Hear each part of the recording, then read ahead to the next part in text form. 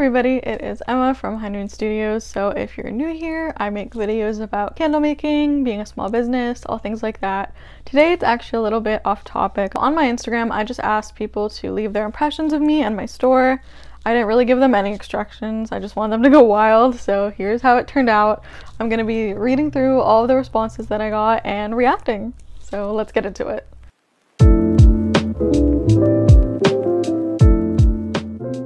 The first reaction left was, "Your house always smells amazing." Yes, actually, most times if someone comes home, they can tell that I've been making candles just when they walk through the door. I wouldn't say always because I don't make candles every day as much as I'd love to, but yes, it's definitely smelling pretty great around here. Between making the candles, testing the candles, having just like tons of candles around. The next impression is, "I also feel like you maybe feel pressured to make perfect things sometimes." On the money, 100%. It's really crazy, and I'll get into some more of these, but some people who don't know me really know me, which is crazy. Some of you guys really seem to pay attention, but yes, I am probably a little bit harder on myself than I need to be. Not so much with candles. There's only like 1 or 2 candle collections I can ever think of that just did not see the light of day, but YouTube videos, when I used to do resin art, literally anything else, I have so many scrapped projects, scrapped ideas that just didn't make the cut. I've made and recorded and edited about 15 YouTube videos that I just ended up deleting because they weren't how I liked them. I used to throw away resin pieces all the time. And like I said, I haven't really done that with candles. I don't know if that speaks to just like I've calmed down a little bit, or maybe I am just happier making candles and I am better at it. But yeah, I definitely delete a lot of, like, you can go through my Instagram and it'll be different in a week because I just archive posts that don't really sit with me anymore. But yeah, I'm definitely, I wouldn't say I'm a perfectionist, but I definitely lean towards perfectionism.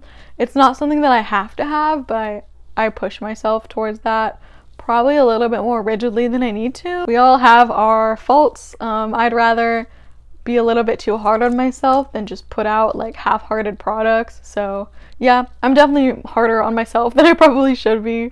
All right, so the next impression is, "Sweetest ever, so helpful and kind. You like to try out new hobbies you think would be fun." Yes, absolutely. I kind of cycle through too many hobbies, if that can even be a thing. I really just pick up stuff that I find interesting and I drop it just as fast. I'd say that candle making is probably my longest running hobby, probably because I've made it into a business, but I did cross stitching for like a month. I did crystal collecting. I was doing sewing, weaving, painting, digital art. Like I just have so many things.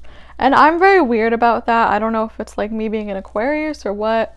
I like change. I like new things. I like to mix things up, and I think that translates into what I do with my time. So what I'm into right now will probably not be what I'm into in a month or 2 from now. There's only a few things that are constants, and I can tell that something is a constant for me if I pick it up again multiple times. Like video games, I always go back to. Even if I have a phase where I sort of drop out of it, I always come back to playing video games. I always come back to reading. Things like that where I know that if I come back to it, even if I've dropped it off for a couple of months, I know it's more than just like something that I liked in passing. But yes, I love staying busy. I think as much as I love my friends and as much as I love like exploring and going out, obviously nobody's going out right now, but I've also never been one to be like uncomfortable with my own company. I think I've always been really comfortable just being my own company. So I do genuinely enjoy just like hanging out by myself and doing things. I know that sounds really dorky, but yeah, I definitely have never been the person to be short on things that I'm trying out, on hobbies, so spot on with that one. The next impression is, "Soft aesthetic, probably smells incredible, super sweet gal." I guess I smell fine. I don't really wear perfume or anything, but I'm sure I just, you know, like my hair and stuff probably picks up all the scents that I work with. Soft aesthetic, not right now, but for the most part, I like soft things. I'm very like My Melody, Kuromi mixed together. Like I feel like I dress like this, but I also really like soft things and fuzzy things and pink and flowers. So yeah, soft aesthetic for like decorating and then like this aesthetic for me personally, but you're not wrong on that one. I do love a good soft aesthetic. And the next impression is that you massively care about making candles. Yes, I honestly did not think I would care so much when I started it out. I just saw them all over Pinterest and I thought they were pretty, so I just did it.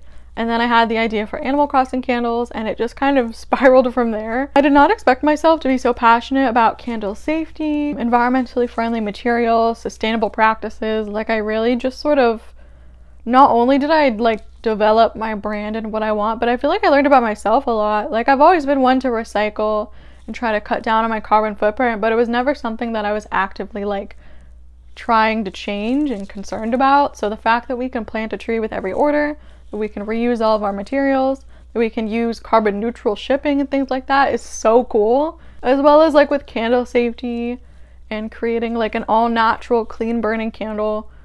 To be honest, when I used to buy candles, I did not look at the ingredients. I didn't really care what was in it. I just wanted it to be pretty and to smell good.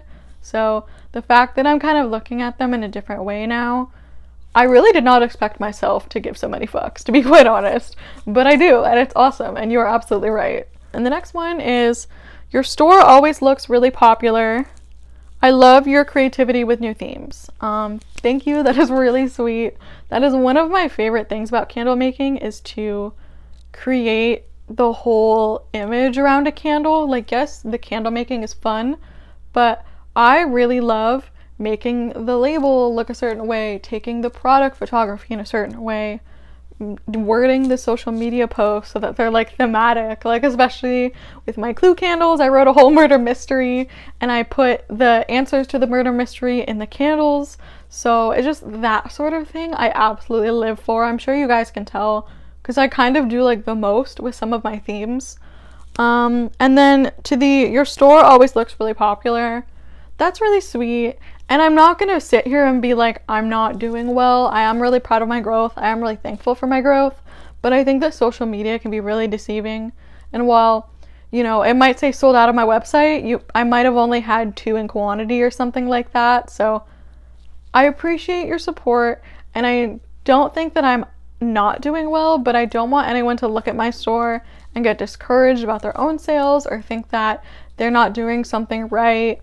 Like, my sales are struggling just as much as anybody else's. I'm down 80%.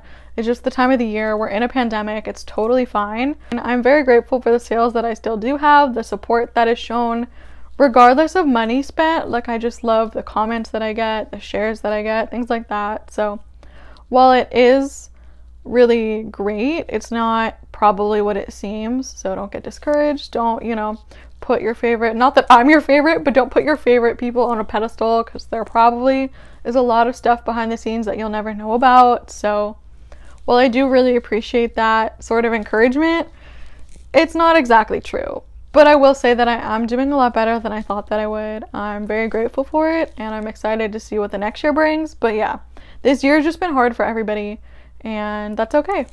The next one is just adorable. I feel like you go through fandom phases of different interest aesthetics. Yes, I feel like I kind of touched on this already. I also have like a goldfish brain, so I forget pretty much everything after it happens. So I can rewatch shows that I loved or reread books that I loved, and it feels totally fresh again. So that's also something, the reason I think that I kind of cycle through things so quickly is that I just like straight up can't remember it. But it's really great to revisit the things that I know that I loved and get sort of like a second chance at experiencing it again. And yes, I do go through fandoms and stuff like that pretty quickly.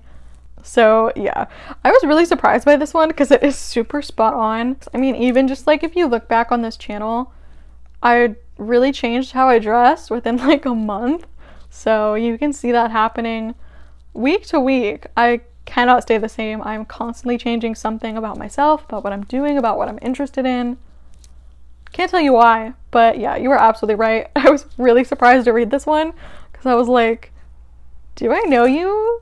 Do I know you and I don't remember? Like, some of you guys really hit the nail on the head and I was kind of blown out of the water. This one says, adorable person, I want to be friends, best smelling candles of the doom that has been 2020. The doom that has been 2020 is probably the only way that I will refer to this year ever again when I talk about it. I love that so much. Also, if you want to be my friend, you can be my friend. I'm terrible at messaging. I always forget to text back, but I would love to be friends with you. Honestly, I feel like we're out of the age where having online friends is weird, considering you can't see your in-person friends anymore anyways. So all of you guys are my internet friends. So yes, if you want to be my friend, you're my friend. I would love to have you.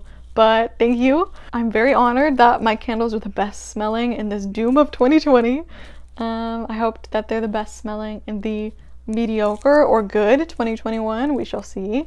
But thank you very much. All right, and then this one is, you either binge a series in one sitting or take a whole year to finish a show. Yes, I felt very called out for this one because I either don't go to bed and I watch something and then I finish it in a night, or especially with shows that someone has recommended to me, I don't know what it is about me that I just like can't do it. And everyone who recommends shows to me like knows me well enough to know that I'd like it. So I'm really only hurting myself by missing out on that opportunity. But like, if you tell me to watch something, I will try my hardest and it just will not happen. I've had people telling me to watch shows for years and I'm like 2 episodes in. I don't know what that is, why that is, but yeah. I either watch something super fast and then I'm like spiral about it for a couple days because I loved it so much, or someone will tell me to watch something and then a year later I'll maybe start it and then I won't finish. I don't know why I'm like that. Sorry if you've ever recommended something to me and you really wanted me to watch it, because like it's probably not gonna happen. Somebody just said cute AF. Thanks. It's always interesting when people call me cute because I don't think I'm cute, but it's very nice. Thank you so much. I got a lot of really nice, like, I like your style, you're so cute. I posted my first IGTV with like myself in it to announce my holiday collection like a week ago. I'm not sure. That was the first time I've ever really like appeared on my Instagram page. Normally it's like my hand and nothing else. Or I think I had a photo from really far away in like February, so that was the first time I had ever been on my Instagram page, and that's where I have the biggest following, so I was super nervous. And everybody was so nice to me, so thank you so much. Everyone who was like, oh, I like your dress, you're cute, whatever, that was super nice. It is very appreciated because I'm sure this is the case for a lot of people out there. It is not easy sometimes to be yourself, so thank you. And if you are struggling with confidence, this is your sign to just wear whatever you were thinking of wearing, post whatever you wanted to post, do whatever you wanted to do. Like, if anything, this year has taught us that life is too short and there's no reason not to do the things that you want to do.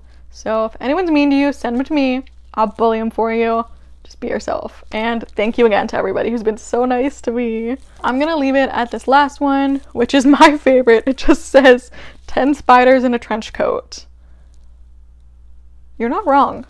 That's my secret identity that I have not revealed to anybody, but I guess the secret's out of the bag. The spiders are out of the trench coat. I wish I was a good editor or animator so I could like unzip myself and do that, but I can't and I'm not, so you'll just get the funny joke. This is my brother who sent this.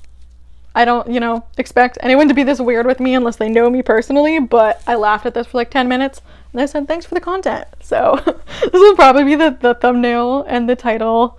But those are pretty much all of the impressions that I got. If I skipped something that you sent in, I'm sorry. I'm not trying to hurt feelings or anything, but a lot of them were very similar. I think a lot of you guys have a very good impression of me already, which is crazy.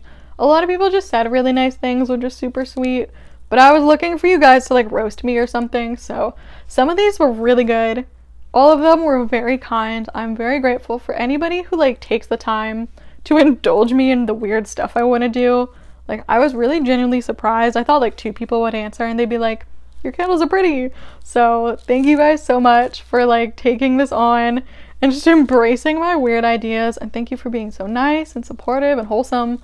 I really don't deserve you guys, but I love that you're all here, so thank you so much. If you want to participate in a video like this, make sure you're following my Instagram. That is where I post this kind of stuff the most often. Sometimes I ask stuff on Twitter, but like I said, I get the best response on Instagram, so I'll usually put stuff up on there. That'll be in the description with all of the other information, and that is pretty much the end of this video. Thank you guys for watching. Make sure to like and subscribe if you want to be in the candle club, and I will see you guys in the next video. Bye.